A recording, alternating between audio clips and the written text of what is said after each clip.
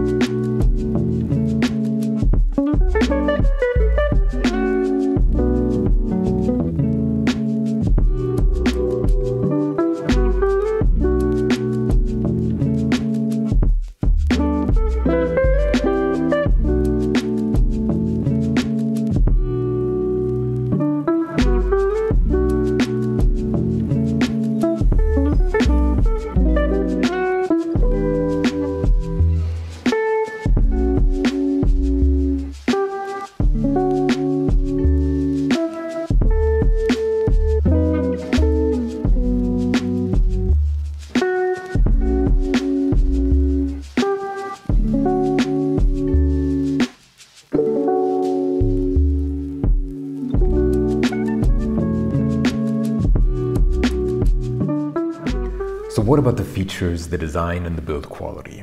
The Polaroid I-2 has a fresh, modern design that still references its classic Polaroid roots, and especially long-term users of Polaroid cameras will find their way around easily and find key elements and key controls in the same places.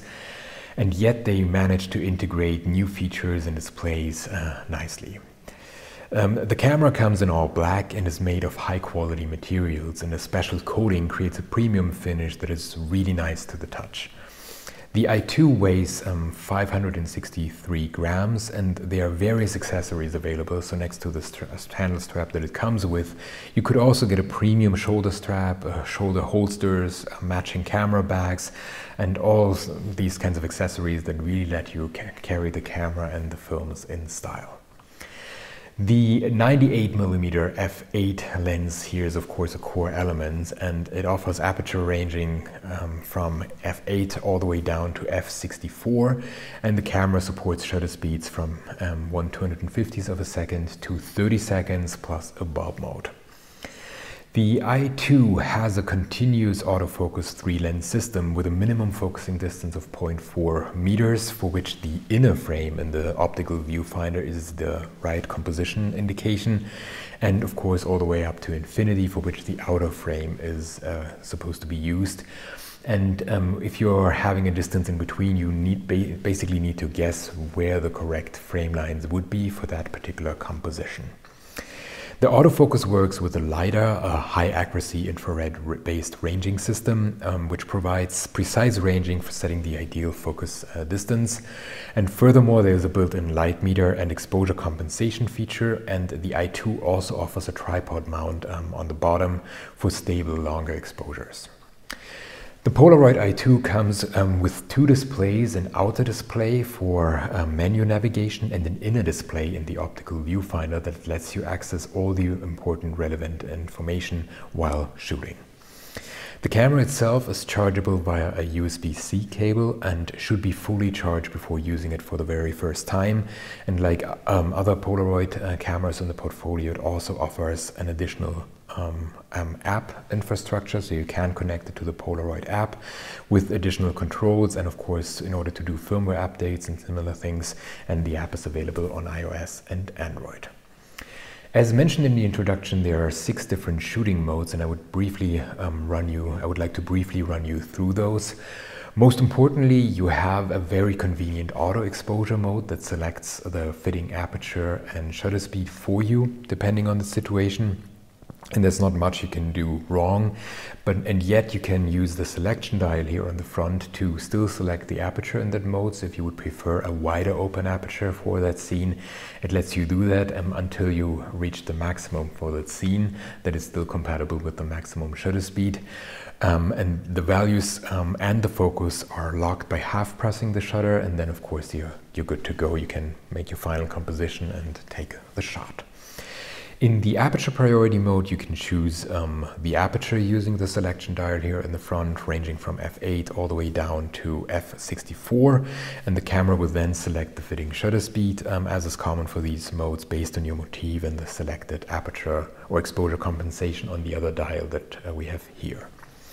In the shutter priority mode, you select the shutter speed and the camera determines the best fitting aperture. This can come in handy if you are interested in ensuring longer exposure times on a tripod, for instance, and still get correct exposure. Of course, again, the camera would tell you if you would be potentially overexposing your shot. And it works really well. We did it here, for instance, for that quick spontaneous shot of a police car passing by. Simon just put it there in the shutter priority mode. Determined it should be a longer exposure, and yeah, it worked out nicely.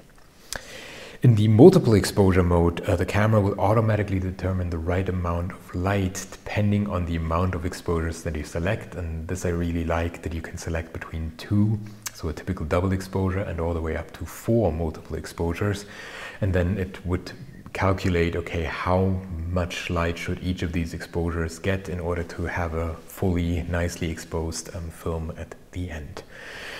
In the manual mode, you are free to choose an aperture and shutter speed yourself, and of course deliberately over or underexpose the film as much as you want. Of course, while this gives you the most creative freedom, it also removes a lot of the convenience of the other modes, especially the auto mode.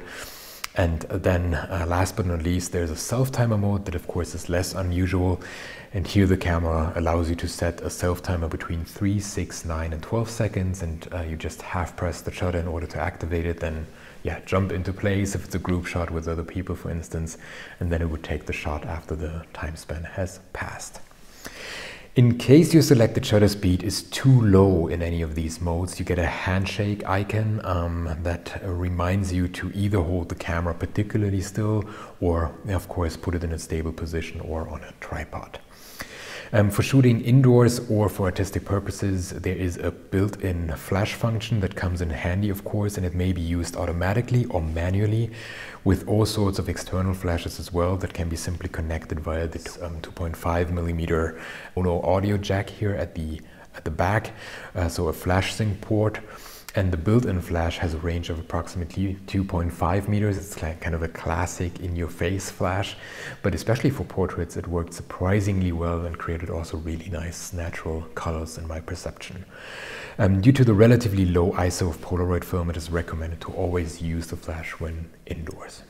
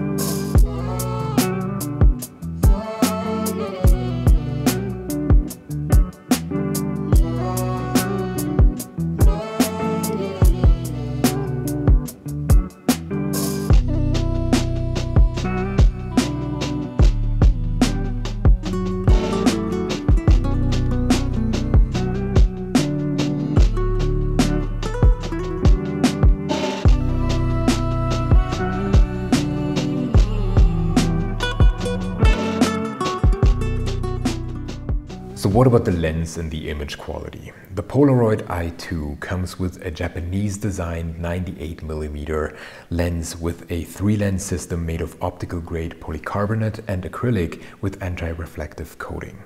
And this is an unusually good lens for such an instant camera, and it positively affects the results and helps get out the most or bring out the most of the Polaroid film material, in our opinion. According to Polaroid, this is the sharpest lens ever used in a Polaroid camera, and we were all really positively surprised. The cobblestones in this image, to give you a few examples, are really detailed, and also here in this portrait you get a lot of nuance and details. And the outstanding lens in combination with the 6 different shooting modes and really well exposed, or shooting modes that also help you expose your film correctly, turn this into a really nice professional tool, in our opinion.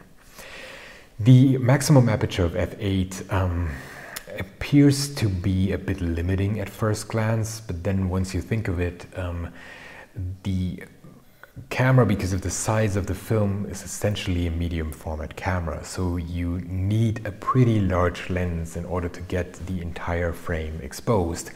And here, in my opinion, the engineers did a pretty good job at finding a good compromise between the size of the lens that still feels good, prominent, I would say, in the overall design, but still natural and harmonious, and then maximum aperture that would serve most use cases well. So in other words, if you would want something higher than f8, like f5.6 or so, the lens would have been significantly larger. And also, if you think of it, the equivalent of a 98mm focal length on a 35mm camera here would be around 39mm for this particular one. So you have a slightly wide angle lens around 40mm, very similar to how the natural eye, the eye naturally sees the world, maybe a little bit wider here. And yet, because of the minimum focusing distance of 0.4 meters, you can get pretty close to your subject and create beautiful out of focus areas and a really beautiful bokeh when shot at f8. And this is what the engineers were aiming for at the end, to get a nice compromise between a reasonably sized lens and a beautiful bokeh and really good sharpness. And I would argue that this f8 lens combines that pretty well, without creating an oversized lens that kind of feels unnatural in the design, or yeah, making compromises that are not good or that are unreasonable. And at least to my eyes, the bokeh is really, really beautiful, and overall the lens performs really nice. And if you think of it, f8 it also depends on the film stock, right? And I-type and Polaroid 600 film has an ISO of 640. So in most situations, it will not be a problem to have a maximum aperture of f8.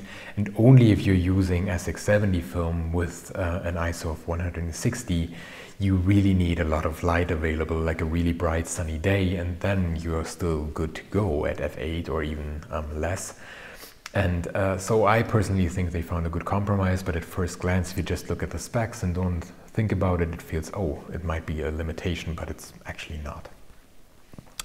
Overall, the image quality is fantastic, and we felt like, especially in combination with all the automatic modes that really support the photographer in getting correct exposure, you do get really, really nice results, and it's super sharp, super nice bokeh, and especially for portraits and close-ups, I really enjoyed shooting this camera and the kind of quality that you get out of it.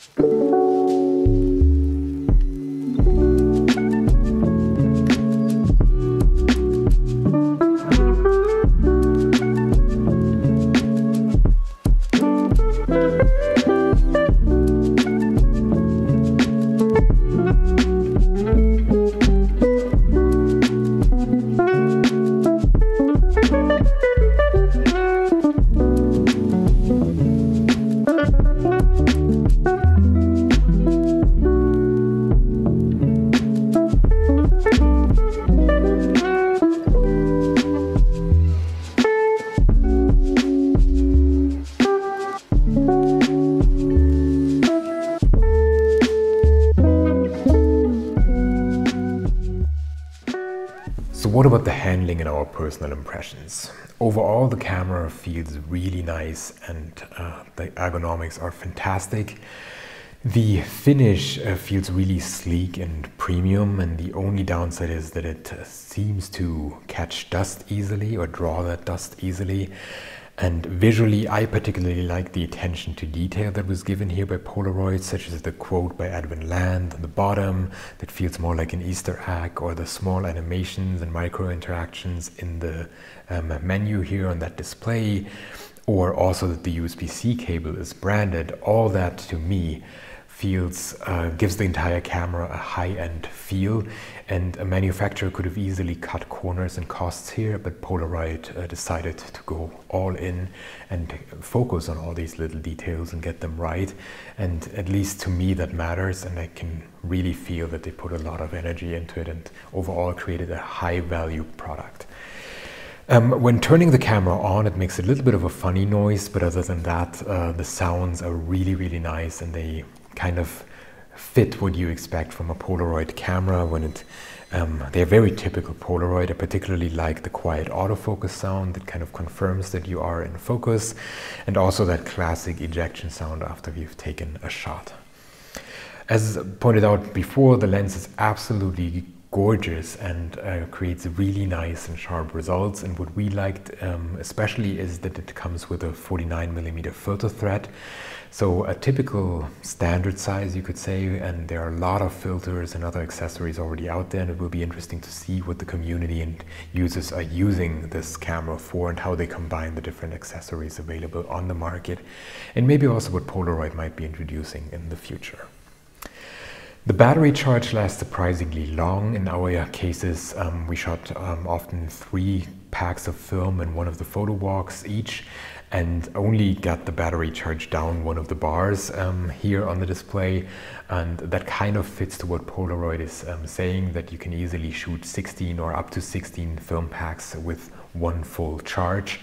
And that appears realistic based on our experience as well.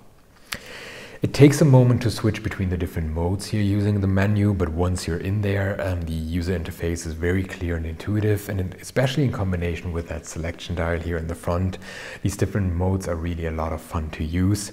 And we really enjoyed making that conscious effort of trying out the different modes and get, for instance, the water blurry here, or the passing police car kind of into a motion blur, and having portraits shot at wide open apertures and so on. It really invites you, the camera invites you to try different approaches to photography.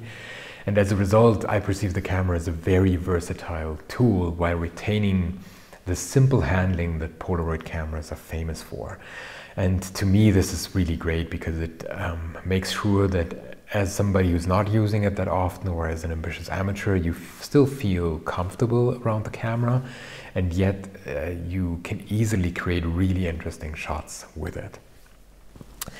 The only thing that we noticed is that in the aperture and shutter priority modes, it's relatively easy to also overexpose or underexpose a shot, and it occasionally happened to us that we kind of were careless, so to speak, and disregarded what was shown in the optical viewfinder in the display at the bottom to us, that basically told us, be careful, you're overexposing the shot, and we didn't notice it, or were not careful enough to notice.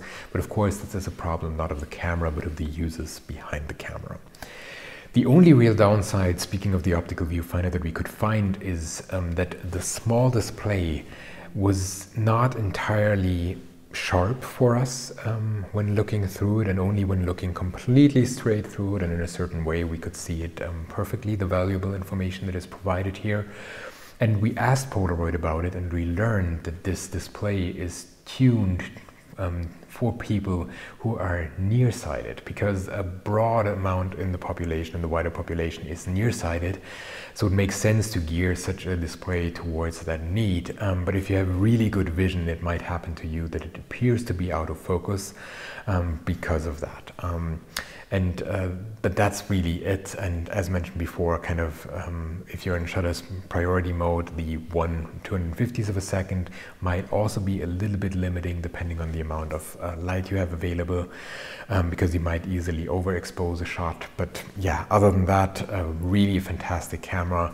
Simon's summary captures it nicely. He said, "It will be very hard for me not to buy one." And Jules was also blown away when it comes to the build quality, the very sharp lens, and the fun handling, and I can only agree with the two of them.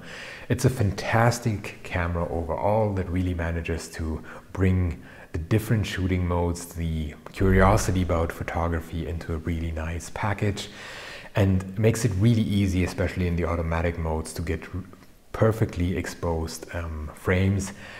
And I can see myself certainly using it for editorials, for portraits, and for other more professional applications that are just fun and reliable. It's a fun and reliable camera and a beautiful overall package.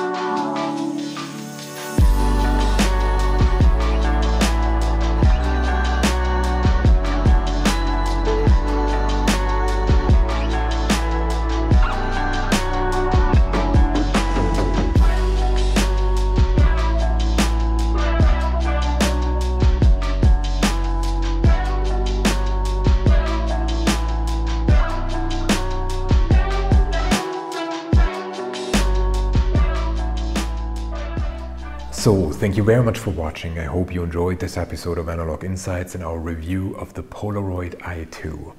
A fantastic camera with an incredibly fast autofocus, a beautiful sharp lens, and overall 6 different shooting modes that really let you use the camera in all sorts of ways.